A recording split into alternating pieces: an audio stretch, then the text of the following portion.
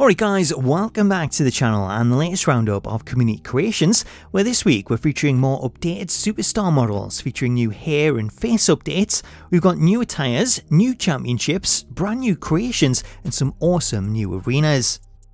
Kicking off this week's updates, we're starting out with an updated model for World Heavyweight Champion Damian Priest, as following his appearance at WrestleMania, creator Will Amazing has released an updated version of Priest which sees his model updated to include a new beard, makeup and longer hair.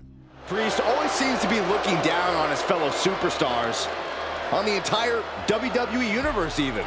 Well, as far as Damian's concerned, they should all be cowering before him. He is to be feared and respected. Alongside his regular attire, also included with this one is the special outfit that he wore at WrestleMania, as well as recreated his black outfit with the flames. To download it, you can find this one on Community Creations by searching for the hashtag WillAmazing.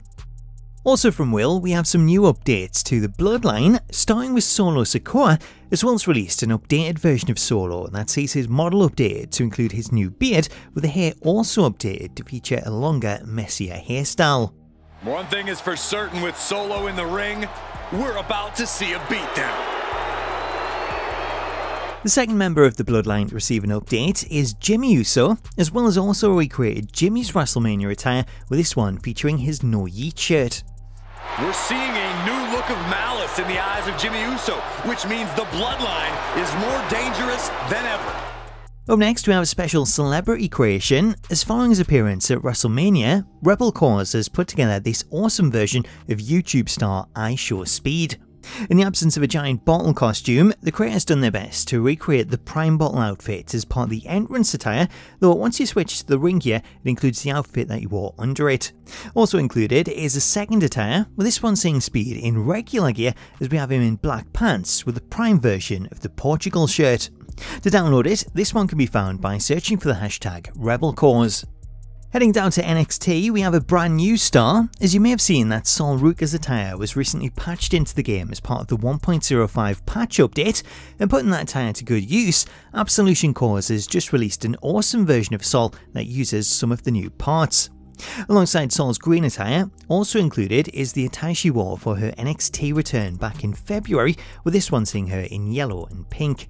Should you wish to download her, then the easiest way to find her is using the hashtag AbsolutionCause. Another star you can add to your women's roster is former WWE Women's Champion Mickie James, as there's been a few versions of Mickie uploaded lately, with one of the best ones being this version from creator Visceralist, as they've released a modern version of Mickie featuring attires from TNA and WWE. The first attire is based on Mickie's time in TNA and sees her wearing a black waistcoat, while the second slot is a WWE version which includes the outfit she wore in 2K24. To download Mickie, this one can be found under the hashtag Visceralist. Moving on, and next up we have the return of Daniel Bryan, as creator Iconic Cause has released a career pack featuring 4 different versions of Bryan covering his time in WWE and AEW. The first of these creations is Daniel Bryan 2018, which is a long-haired version of Bryan featuring his Fight for Your Dream shirt. We have Daniel Bryan 2019, which is based on his heel run as the Planet's champion, with this one including his brown wrestling gear as the first attire and a promo outfit featuring a cardigan as the second. Also available is Daniel Bryan 2019, which features attires from his final run in WWE, with these including his turquoise outfit from WrestleMania 37 as the main attire, while the second one sees a short-haired version of Bryan in blue trunks with a Yes shirt featuring the tree design. The last version included in the pack is Bryan Danielson, which is based on his time in AEW, with this one seeing him with his hair braided and then tied back in a man bun, while the attires include his blue outfit with the Blackpool Combat Club jacket as the main attire and his American Dragon gear as the second. Should you want to download any of these, you can find them all on Community Creations by searching for the hashtag IconicCause. Up next we have some new legends, starting with the missing members of D-Generation X, as Bankerman's released an Attitude Era version of the Road Dogg. Included with this one is 3 attires. We have Road Dogg in his regular attire with the Roller Dogg Bone shirt as the main outfit, while the second sees 2 attires split between the ring and the entrance slot, as the ring gear includes Road Dogg's DX shirt with the barcode design, while the entrance slot is an early version of Road Dogg from 1997 which sees him in black and white pants with a South Park shirt. Depending on which one you want to use, you can edit Road Dogg in the Creation Suite and either delete the entrance attire to keep the barcode version or copy over the entrance gear to the ring attire if you want the early one. To go alongside Road Dogg and complete the Outlaws, Bankerman has also released a classic version of Billy Gunn, with this one also seeing 3 attires to choose from. This one includes Billy's pink gear with the Mr. Ass shirt as the main outfit, while the second one includes 2 of his earlier attires, as we have Billy in his blue trunks with the original DX shirt as the entrance attire, while the ring attire features his original gear, including his South Park shirt.